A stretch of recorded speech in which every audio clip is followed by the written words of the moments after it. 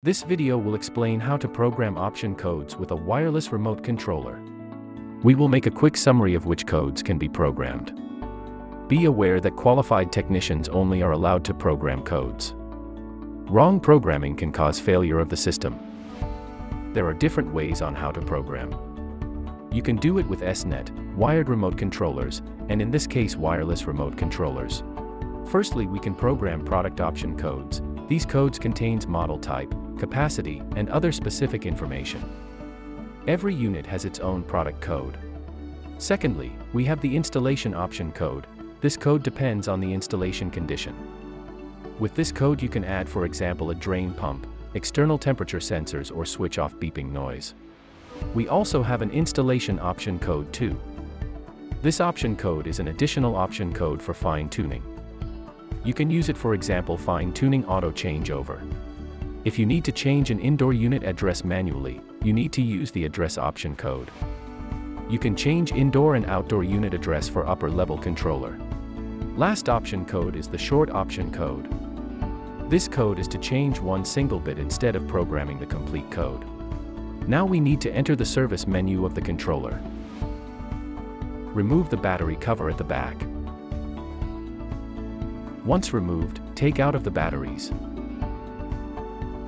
Make sure that the display is blank. Normally this will take a few seconds.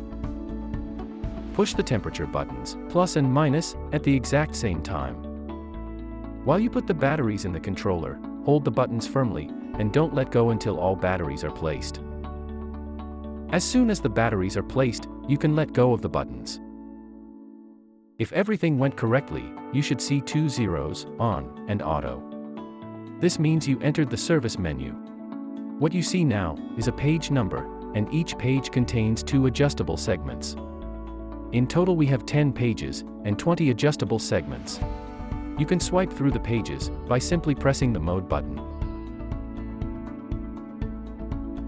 If you want to change the right segment on each page, please press the fan up button. If you want to change the left segment, please press the fan down button. Let me show you an example of how to set an option installation code. In this case we want to activate centralized control. Be aware that segment 1, 7, 13, and 19 are page options, and they will be skipped automatically. Please change the first segment to value 2. Press the mode button once to go to the second page that includes segment 4 and 5. Centralized control can be switched on by setting segment 5 to value 1 in the installation option code. Once set, point the remote controller to the indoor unit and press the on-off button once. If there will be a change in the code, the unit will beep once.